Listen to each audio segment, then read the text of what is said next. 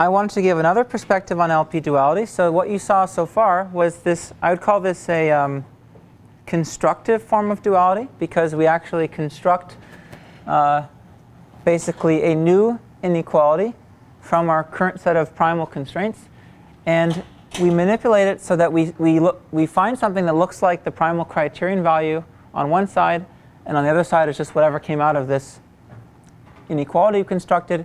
And by setting the leading term here to C, we've actually constructed a lower bound on our primal linear program. That's one form of duality.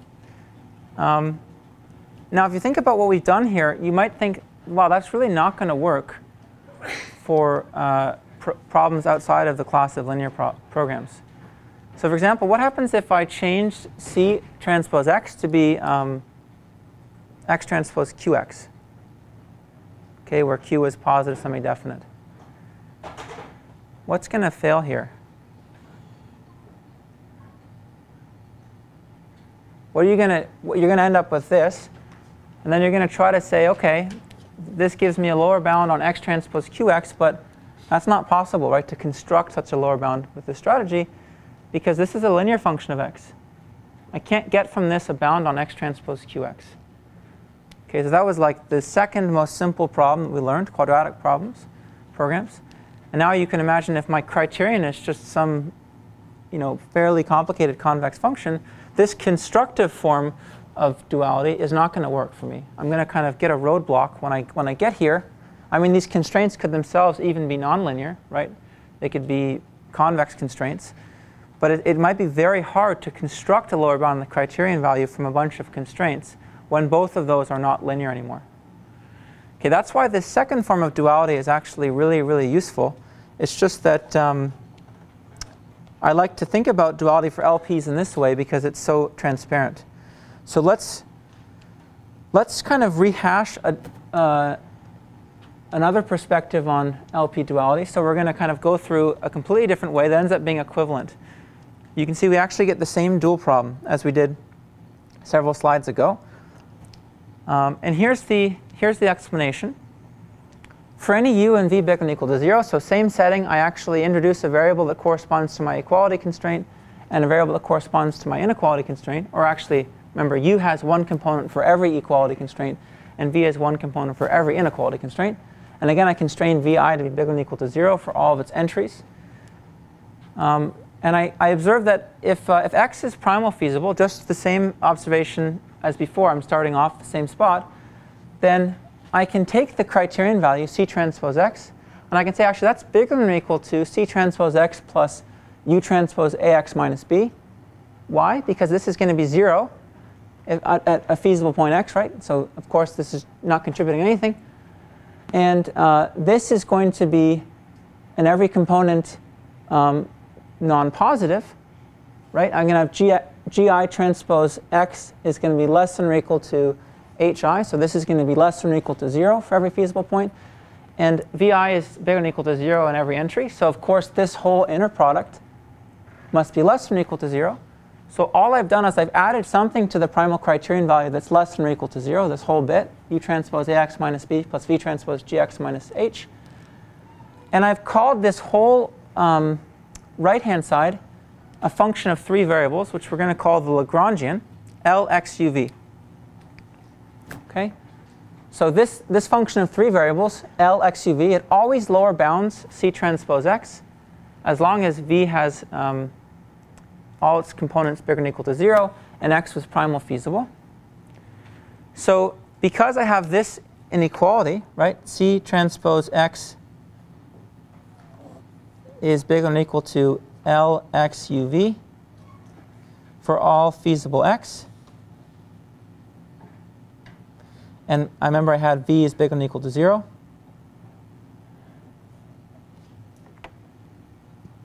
I can actually now take the minimum here on both sides over feasible points X. So let's just call C the feasible set. So this is the set of points X that satisfy the primal LP. If I minimize this over all such points X, what do I get? I get exactly F star by definition. It's the minimum of C transpose X over all X that satisfy the constraints.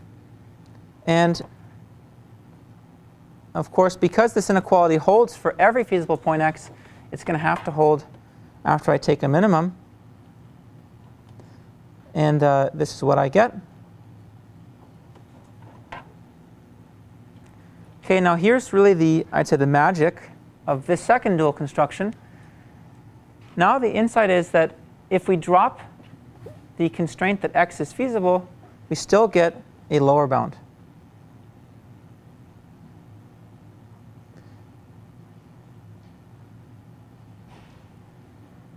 So if I actually now think about taking this minimum over all x rather than just over feasible points x, then clearly I've only made this right-hand side smaller because the minimum's over a larger set. Okay, and this is called the Lagrangian. What I'm writing down now is going to be only a function of u and v because I've minimized out over x. This is what I call the Lagrange dual function. Now it turns out this construction is actually gives you the exact same thing as the other construction we saw. It's just a different way of looking at things. So let's go through this explicitly. What happens if I try to minimize over all x this Lagrangian, Lxuv?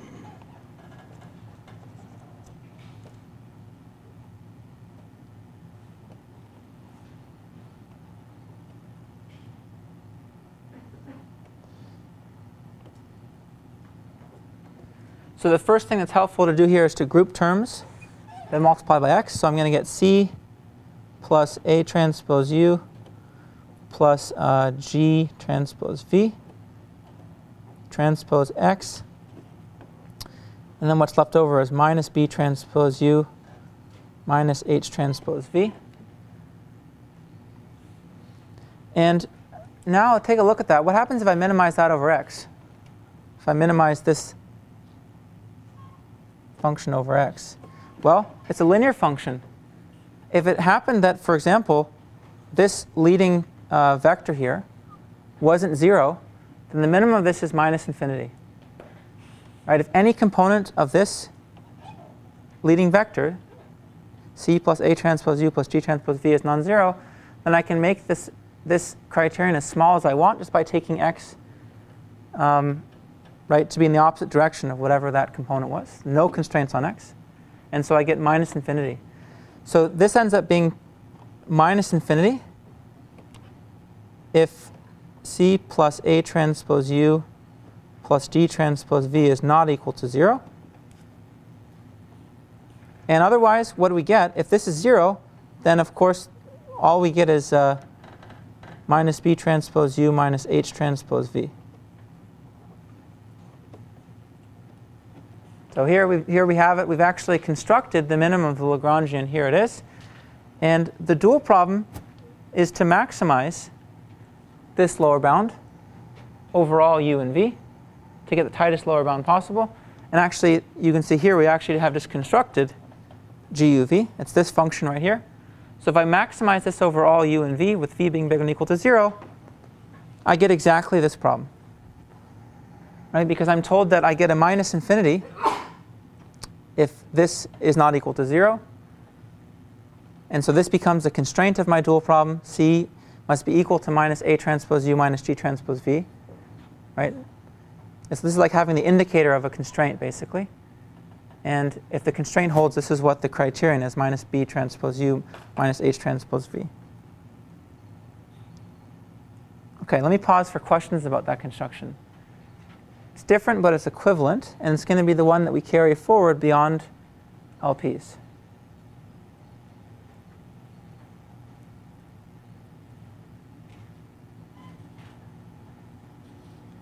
No?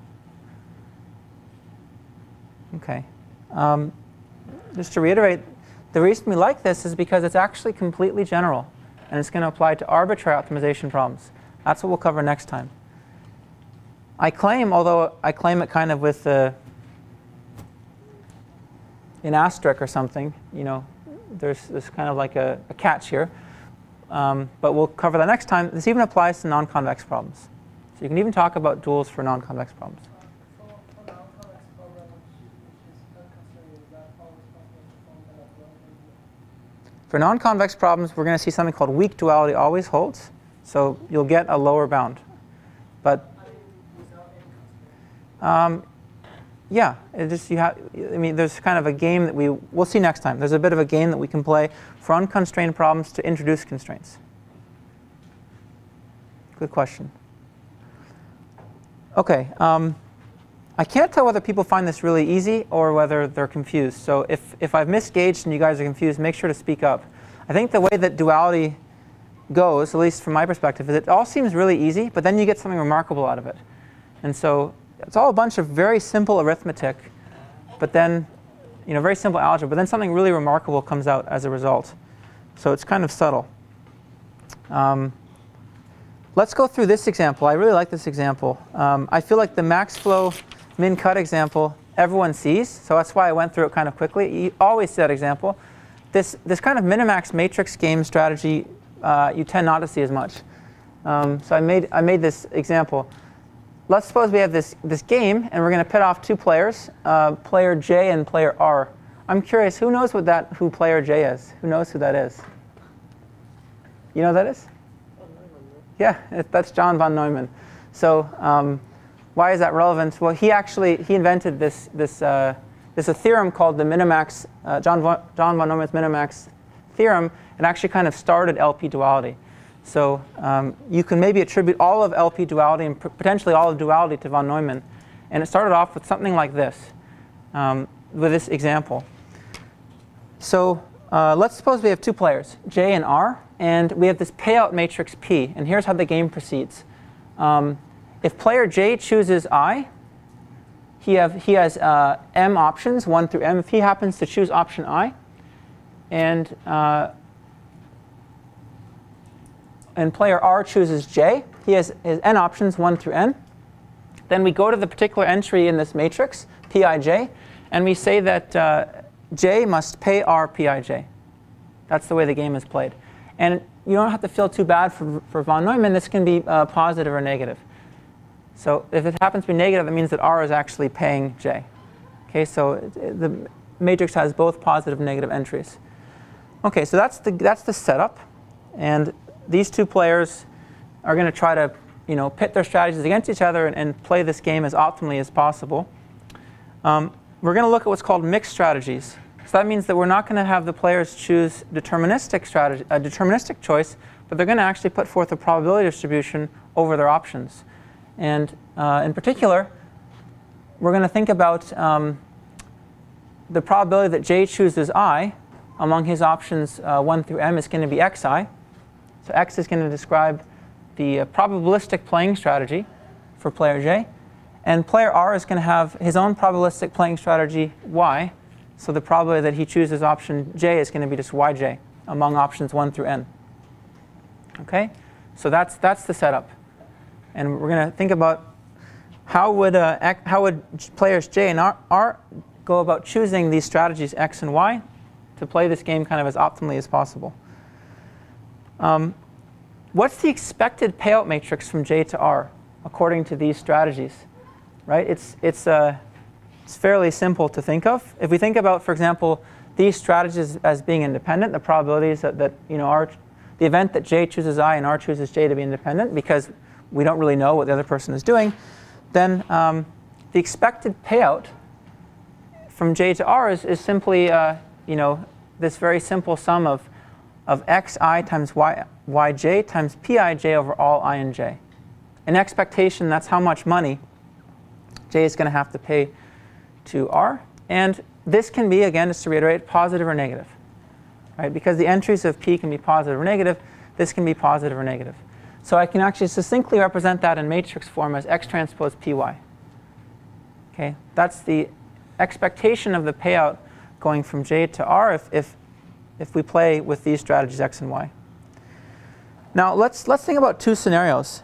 Let's suppose that because player J is much wiser and he invented this game and he invented duality, he's going to allow R to know his strategy ahead of time. He's going to say, you know what, I feel sorry for you. I'm going to give you x.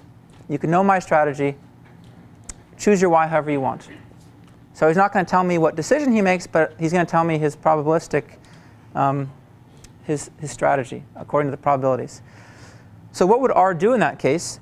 He would choose Y to maximize the payout coming to him. Right? He would choose Y to maximize X transpose PY over all Y that are valid probability distributions. That would be the best idea for R at this point. Okay, so this ends up being actually, right, just hedging your bet on the biggest entry of P transpose X. Okay, so if I want to maximize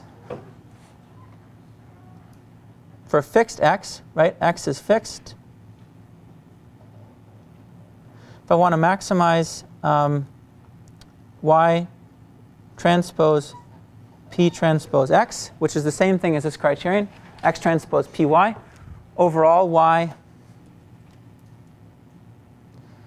that are non-negative and add up to 1, right? This constraint must be put there because otherwise that wouldn't be a probability distribution. Then I just get out of this. You're going to put yi basically in the biggest entry of P transpose X and 0 elsewhere. So it's going to reduce to the strategy where you always pick the same option I, and that corresponds to the largest entry of P transpose X. Okay, so because J was very wise, he knows that if he were to give X his strategy ahead of time, that he actually can see that, well, R would probably do this, right? Because this is R's best strategy. So given that J is going to be admitting his probability vector X to R, he's going to ahead of time pick X to minimize the payout that R is going to expect. So he's going to minimize the maximum payout going from J to R, because that's going to be his best strategy, right? So that is actually an LP. Minimize over all X the maximum of I going from 1 through n of P transpose X in the ith component, subject to X being a probability vector. X bigger than or equal to 0 and 1 transpose X is equal to 1. We're going to see why this is an LP just in a second, but you might kind of see it already. Okay, so just to pause. This is the optimal strategy for J right here. If he were to give his probability vector X to R ahead of time and presume that R would do what's optimal for him, which was choose Y to give this payout. And of course, because J doesn't want to pay very much, he's going to minimize this payout over all X. Okay. So that was, we kind of thought through what each player would do with that particular situation. Now let's flip the script and suppose that in some crazy alternate universe, R was the wiser one. And he said, you know what, Jay, I'm going to let you know my strategy Y ahead of time. And you can do whatever you want with it. And we thought the same thing through. We would actually end up at this problem. This is how in that situation, R should choose his strategy Y. He knows that once he gives his strategy Y to player J is going to choose his strategy X according to the biggest entry of PY. Okay, the smallest entry of PY, because J is the one who's paying. And R wants to maximize his payout because he's the one who's receiving the money. So he's going to maximize overall Y, the minimum overall J of PY in the Jth component subject to Y being a probability vector. So it's just the kind of exact complementary situation. So let's call J's expected payout in the first scenario F1. So F1 is going to be the optimal value of this particular convex problem, F1 star. And let's call F2 star the optimal value of this problem. So it's the payout in the second scenario. Okay, clearly because it's advantageous to know the other player's strategy. Right, it's clearly advantageous to know the other player's strategy. I don't know why I said J here. I'm sure this should have said R, obviously. So R's payouts are going to be either F1 star or F2 star. This is scenario 1 and scenario 2. So because it's helpful to know the other person's strategy, from first principles, you would say that F1 star must be bigger than or equal to F2 star. That's the way these two things are ordered. Because in the first situation, R was actually told J's strategy ahead of time. He acted optimally, and this is how much he's going to receive at the end of the day. In the second strategy, R actually gave his probability vector to J ahead of time, and so forth, and this is how much he received. So clearly, since it's better to know the other person's strategy, F1 star is bigger than or equal to F2 star. So that's what we conclude.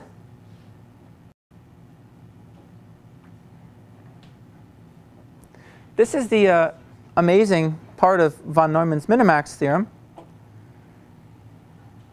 Von Neumann's minimax theorem actually proves that for any pale matrix whatsoever, these two are actually equal.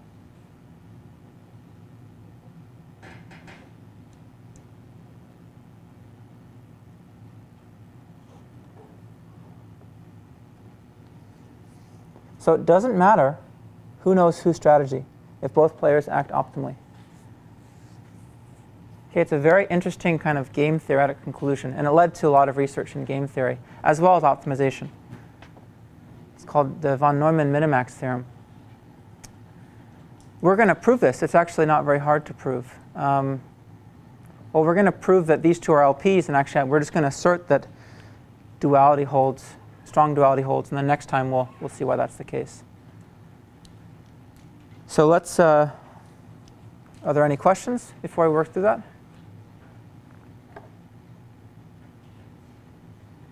Okay, let's just work through that. Let's recast that first problem as an LP. So this problem right here. I guess I don't have it on this paper, but here it is in the slide. Minimize over all x, maximum of p transpose x in the ith component subject to the probability simplex constraint on x. Let's cast this as an LP. How are we going to do that? We're going to introduce kind of an auxiliary variable t, and we're going to put a constraint that t must be bigger than or equal to all the entries of p transpose x. We're going to replace the criterion by t and put those extra constraints in. So that's all we've done here, right? T is just a scalar. Replace the criterion by t, and we've put in the constraint that p transpose x in every component has to be smaller than or equal to t. So this is clearly the same as the first problem, right? Because at the solution we're going to get inequality here, and so it's going to be the same problem. And now you can see this is really an LP, right? Everything's linear, the constraints and the criterion. And we can derive the dual now in either the first way or the second way that we learned, the constructive way or the way that's called Lagrangian duality. And I just put up here as an example the construction via Lagrangian duality, but you could do it the other way if you wanted to. We construct the Lagrange dual function, which takes the criterion, and it let's write down the various multipliers. So we have x bigger than or equal to 0. We have 1 transpose x is equal to 1. And we have p transpose x is less than or equal to t. This is really t times the 1's vector. Okay, that's our problem. And I'm going to rewrite this as x less than or equal to 0. So that's helpful that way. And, sorry, minus x less than or equal to 0, of course. And I'm going to introduce a dual multiplier u here. I called this one v, and I called this one y. And y must be bigger than or equal to 0 in each component, and so must u, because of the inequality constraints here. No constraints on v. So the Lagrangian then, right, is a function of x, and then all of my dual variables, u, v, and y, and also t. So it's a function of my primal variables as well as my dual variables, x, t, and u, v, y. And I get it by taking the criterion and subtracting off the relevant linear combinations of constraints. So here I have u transpose minus x, so I get minus u transpose x. And here I have, say, v transpose 1 minus 1 transpose x. And here I have, let's say, y transpose p transpose x minus t. So I form the Lagrangian. If I group this, let me group this into everything that multiplies x and everything that multiplies t. You're going to see that all the things that multiply x, let's say first, I'm going to get minus u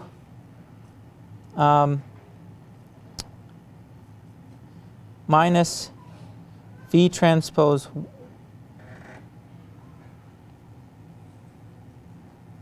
Did I miss something here? Oh, right, v times the 1's vector. And here I have plus p times y transpose x.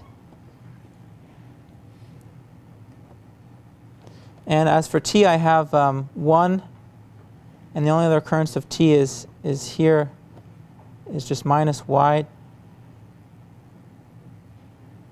transpose 1 times t. Sorry, this should be, say, plus. And the only thing that's left over after all of this is just v. Everything else I've absorbed. So that's the Lagrangian. And this, for the same arguments as before, if I were to minimize this over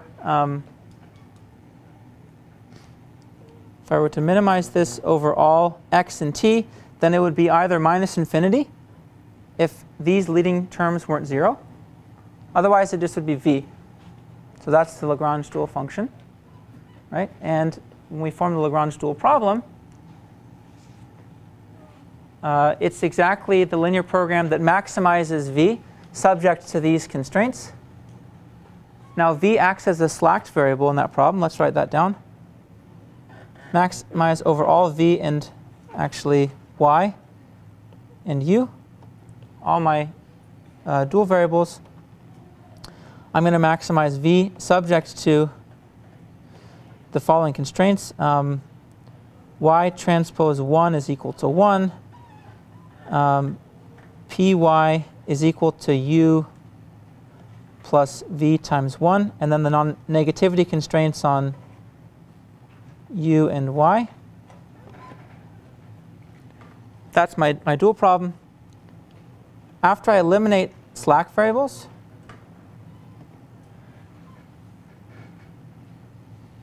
so you'll notice here that actually u serves as a slack variable, right? U is bigger than or equal to 0. I can just change that to be py is bigger than or equal to v times the 1's vector. And v itself actually acts as an auxiliary variable. Remember, it's really for the same reason as the way t did. We get exactly the other LP problem that we're interested in studying, right, which is this guy. Maximize over all v subject to y bigger than or equal to 0. 1 transpose y is equal to 1. Py is bigger than or equal to v. And once we, like I said, eliminate the rule of v, we get this problem, the flip LP, in the scenario where who knew whose strategy was flipped. So in other words, what we've just shown through this calculation is that this problem and this problem are duals of each other. This is, if we call this the primal LP, we just constructed the dual LP, it ended up being this problem. So just by duality, we know that the optimal value of this problem is bigger than or equal to the optimal value of this problem. And based on what I told you, the only way those two things aren't equal is if both the primal and the dual were infeasible. But actually, in this case, that's not true, right? They're both feasible. And so by LP duality, the optimal values are equal. So F1 star is equal to F2 star. I think it's really a remarkable conclusion. It's very surprising in this particular context. Any questions about that?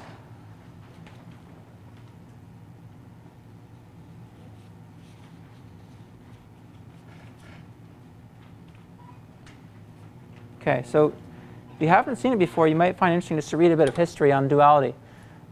It started with, in some sense, it started with this theorem, and it started with LPs, and then it kind of blossomed into very general, very beautiful theory and optimization.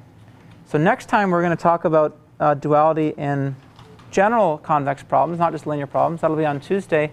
And we're going to see very precise conditions under which the dual and the primal match in terms of their optimal values.